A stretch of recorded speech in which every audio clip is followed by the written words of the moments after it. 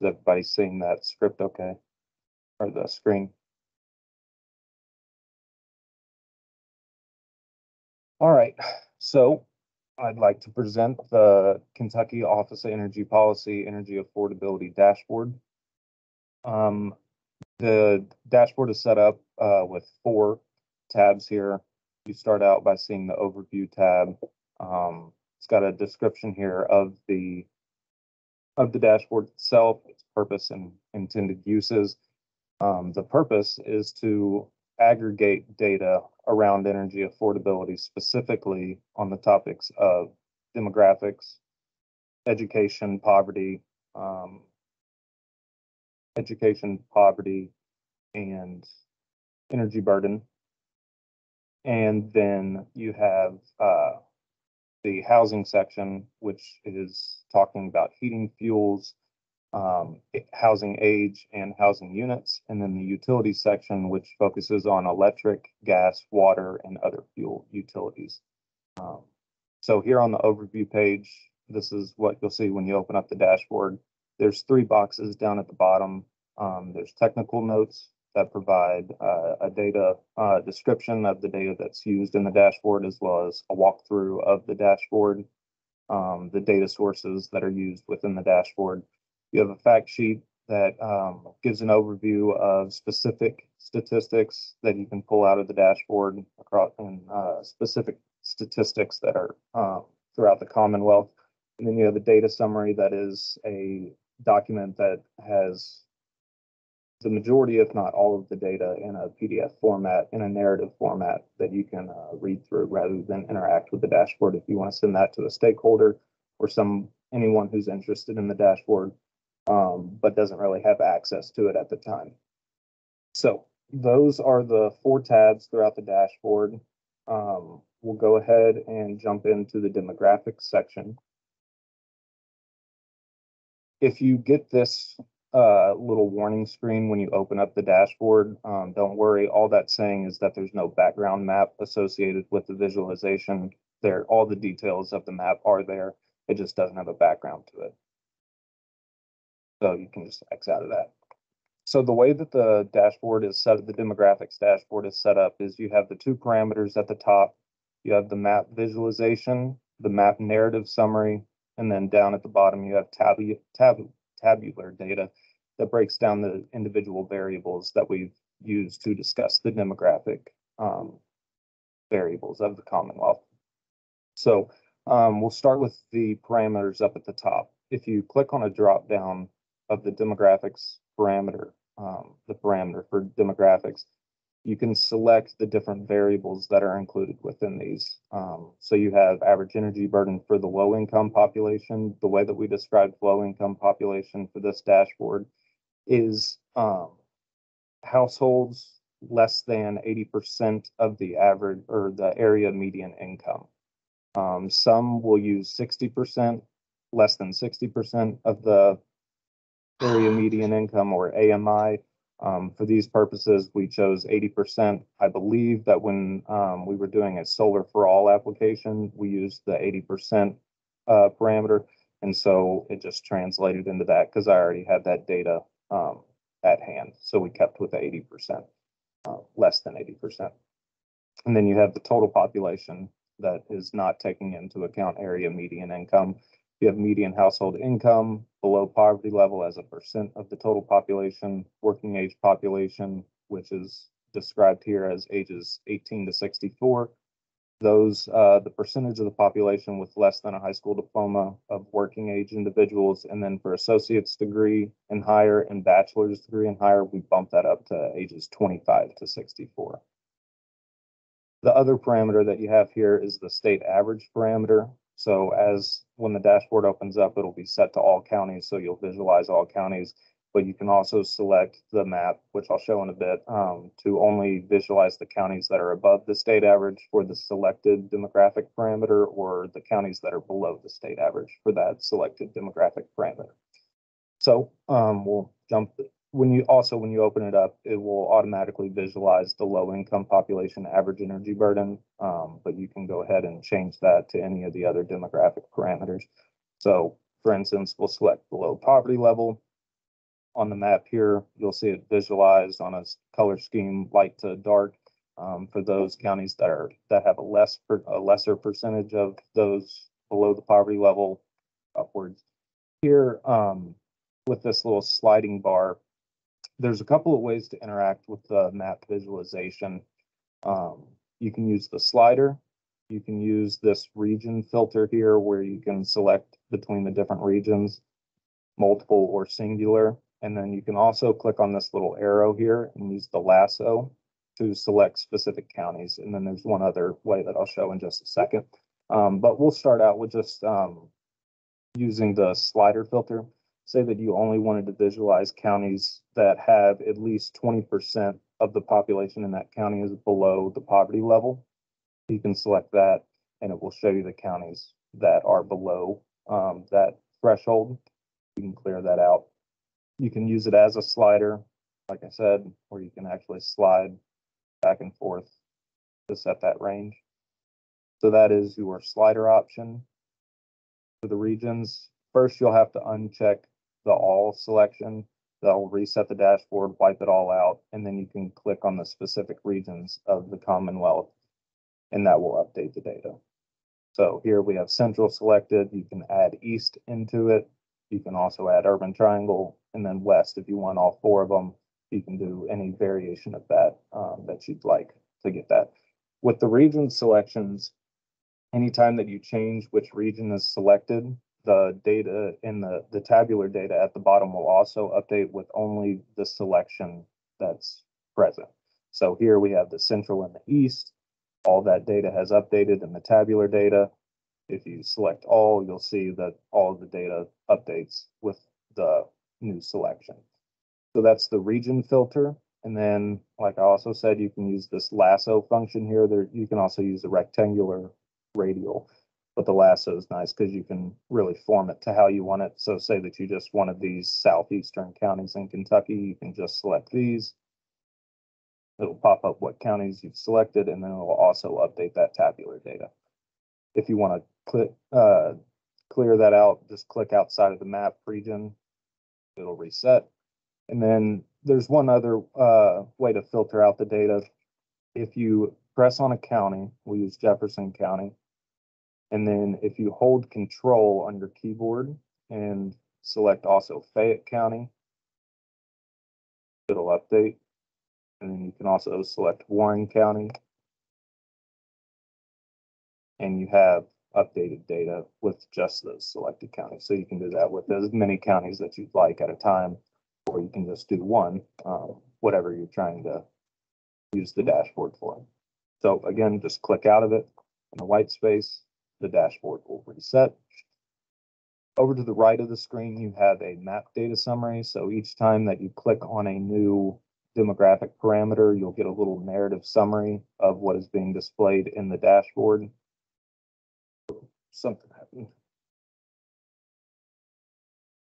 So if something happens, just refresh your view and go back to whatever you're trying to accomplish. So we'll select median household income, and you get the updated map data summary. You can export that as a text object, or you can copy and paste it if you want to throw that into a document or an email or whatever you're trying to do with that data. So that's your map data summary. As I said, all of those will update. Let's jump back. I forgot to talk about the state average parameter. So say that you were looking to only find the counties that are above or below the state average for median household income, which here is $53,804. If you selected this and said, I only want to see the counties that are below that average, you can select this and it will visualize the ones in blue are below, the ones in gray are above. If you wanted to flip that selection, you switch it, and then you'll get the opposite visualization depending on what selection you have. We can go back to all counties and you'll have the range of colors. So that's the map visualization and the map data summary. We'll jump down to the bottom tabular data. On the left side, you have all parameters that are available. Right next to it is the 2022 value, whether it's an average or a sum. The sum for the working age population parameter is a sum, everything else is an average. And then the next two columns, you have a 1 year change, year over year change, and then a 5 year change as percentages. I'll note for the average energy burden, that data is sourced from the DOE's LEAD tool, and they use 5 year estimates. So as a result, you can't estimate a percent change if you're already using a 5 year change. So that's why those are nulled out, but everything else does have the 1 and 5 year changes.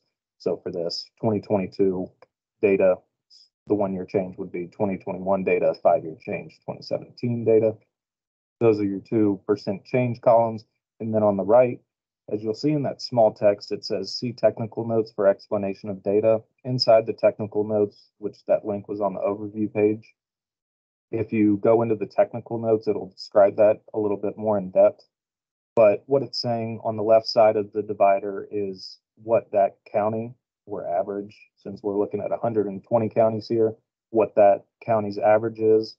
And then you have out of is the divider out of the distinct values within that data set. So for the average energy burden for low income population, there were only 9 distinct values within that data set, within that range. Most of it ranged from, let's look at it. In the average energy burden for low income population, on the low end, you had 4% of the average or of the gross income, or 12% was the high end of that range. And there was only 9 distinct values within that. If you go to the total population, there was only 5. That average was from 1 to 5. So some counties, only 1% of gross income goes towards energy expenses. For some counties, as much as 5 for the total population. So it can be a little hard to understand, but like I said, read the technical notes and that should become a little bit clearer for you. And if not, if you have any questions with anything in the dashboard, we can revisit this at the end. You can email me. I'd love to chat with all of you about it. So that's the demographics dashboard. We will move on to the housing dashboard now. So here in the housing dashboard, it's kind of split into 3 sections. Like I said, you have the heating fuel section, the housing age section, and the housing unit section. You have map visualizations for each one depending on the parameter, and then down at the bottom you have a bar chart that gives you the spread of the data, where the housing lines up within each category. So we'll start in the heating fuel section. The data from this dashboard comes from the Census Bureau PUMS dataset, public use microdata sample, maybe survey sample or survey, one of the two. So that data set. In the heating fuels, there are the options of electric, utility gas, bottled LP gas, fuel oil, coal, other, and none. You can select any of these and it'll update that map only. The chart will stay the same because it's a complete subset of the data, or a complete set of the data, not a subset of it. Same deal that you had with the demographics section. You can use the slider to only visualize the counties that are within that selection range. So if you are looking for counties that have at least 50% electric heat, 50% or more, you can type in 50% and it'll visualize the counties that have at least 50% of that. You can click this little filter with the X to reset that view. I found that if you didn't reset it and then you jump to other sections of the dashboard, it gets a little wonky. So anytime that you use the slider after you're done using it, I would recommend clicking that X to back it out so that you don't mess things up down the road. So you can select any of these. It'll show you the color range. So here in Kentucky, at most, a county, Owsley County, has 15.2% fuel oil as the primary heating fuel for the households. Also, you can use the lasso function here. The lasso, the same way that we did in the last one. And then also, just because of spatial configuration. I wasn't able to put the regions filter for each map, so it's up here at the top. And if you select that, it'll do it for all three. It won't just do it for one, it will do it for all three. We'll just do that to showcase that obviously it resets, and then once you select a region, it'll only show the counties within that region, and the bar charts at the bottom will update to only show the percentages, the breakdown of percentages within that region. So you'll see here, it was 60% for electric when you're only looking at the east, but when you go back to all, it changes to 58.59. So that's our region filter. You have the heating. We already talked about heating fuel. We'll reset that to electric. Here in housing age, PUMS breaks down the housing age ranges by 20-ish years for the majority. So you have 1939 and older, and then 40 to 59, 69, 60 to 79, so on and so forth, until you get to the 2000s where it goes to 10-year increments, and then you get to 2020 or newer. I will say that some of the data is a little wonky because if you're looking at 2017 data, it didn't have the category for 2020 or newer because obviously 2020 wasn't here yet. But then when you use the 2021 and the 2022 data sets, those do have those new categories. So you have to be a little cognizant of the fact that there was a little bit of mashing between the data sets. But that's that. So that's the housing age.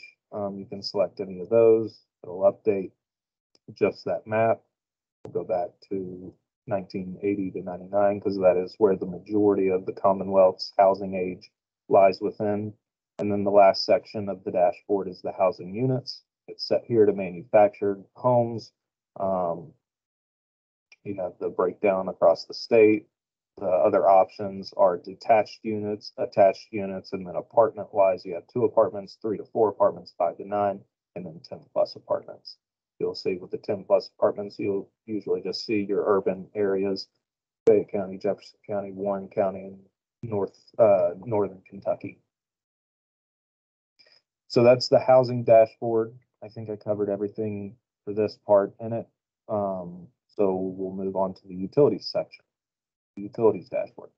So it's kind of set up the same as the demographics dashboard is. You have the parameters at the top, the visualization, the map data summary, and then the bottom tabular data. For the parameters for the utilities dashboard, it's set up by 5 different variables. You have electric monthly, gas monthly, utility gas monthly, water monthly, and other fuels monthly costs. Other fuels are things like wood that you would use as a utility to heat your home. And then the last one, which is visualized first, is the combined utilities as a monthly cost, which takes into account all 4 of those. So we'll start with this one. The second parameter you have is the time series. So it starts out set to 2022 or whatever current year the data is on. There's also the 1-year % change and the 5-year % change. You wanted to visualize how across the Commonwealth, where have we seen increases in combined monthly utilities or electric or whatever utility you have selected. You can visualize that either on a 1-year or a 5-year % change. We'll keep it on 2022. And then the last one is the state average parameter again, where you can see, okay, what counties average more, what counties are above the state average for combined utilities or whatever utility you have selected. So you have that option as well for the utilities dashboard. Same filter capabilities. You can slider what counties are above 400 average, on average $400 a month for combined utilities. You have the regions. I won't do it because it takes a little long to refresh. So you have the regions, and then you can also use the lasso here to select specific areas of the Commonwealth. You have the map data summary. Also, if you're viewing it, depending on the zoom of your computer, some things it's set to automatically resize to whatever monitor you have. If it doesn't, play with the zoom capabilities on your computer to make sure that it sizes to the correct format. But if there's anything that ever gets cut off in the dashboard, usually if you hover over it, it'll pull that narrative or whatever the text is into full view so that you can visualize it without any issues. And then you have down here the tabular data, kind of set up the exact same as the demographics dashboard, where you have the variable on the left with the 2022 value right next to it, the 1-year change and the 5-year change. These were all adjusted for inflation. And then the county utility ranks, same deal. Left side is the average for that county or counties. Right side is the number of distinct values. So for electric, there was only 117 counties that had different values for that. And you have monthly gas, water, and other fuels. All right, so that is the dashboard. There's a ton of ways that you can use this depending on whatever you're trying to get at, whether it's you're going to apply for funding and you need some baseline summary statistics, whether it's on demographics, housing, or utilities. This dashboard is intended as a starting point. It's not intended for you to get every single bit of information out of it, but it's a starting point for you to come and gather whatever information on energy affordability, hopefully, from this. There are there are 2 ways that you can access this. So we'll exit the dashboard here. Here's the technical notes, few pages, the fact sheet, and the data summary. But I'll show you the 2 ways that you can get to this dashboard. Here on the Energy and Environment Cabinet's webpage under Energy, you can come here to Programs. And if you scroll down to the bottom, there's Energy Affordability. You click on that and scroll down, here's the link to the affordability dashboard. That's one way to go about it. The other way is you can just select right here on Energy Dashboards, and you can get to the dashboard here. You can also see all the other products that our team has assembled. All right. That's it. If anybody has questions, feel free to unmute yourself. I haven't been looking at chat. If there's been any way to make this larger so it's easier to see or read. So sorry that I didn't see that until now. But like I said, if you play with your Zoom here, it's set to resize, so it can be, it's always set to conform to whatever screen you're looking at. But it does increase the size of the text a little bit. We'll leave it at 100 for you. All right, I'll open it up to questions or throw anything else in the chat.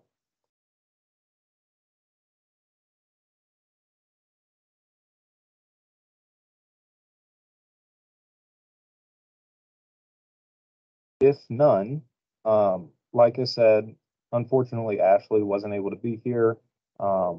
She is the lead on our energy affordability work group, and I'm sure that she's going to be putting together some dates, hopefully in the future, for us to meet. And if you have any questions about the dashboard, feel free to bring those to the next meeting of the work group. Or if you'd like more immediate answers, feel free to email me. I'm sorry, I did not put my email in the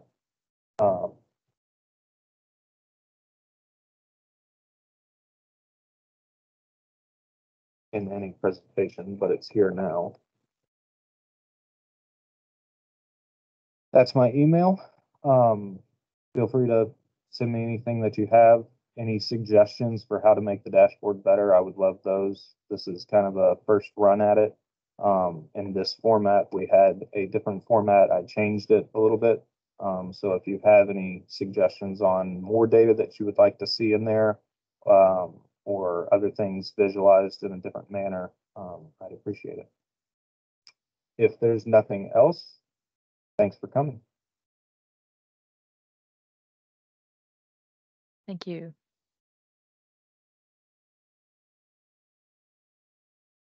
Thank you.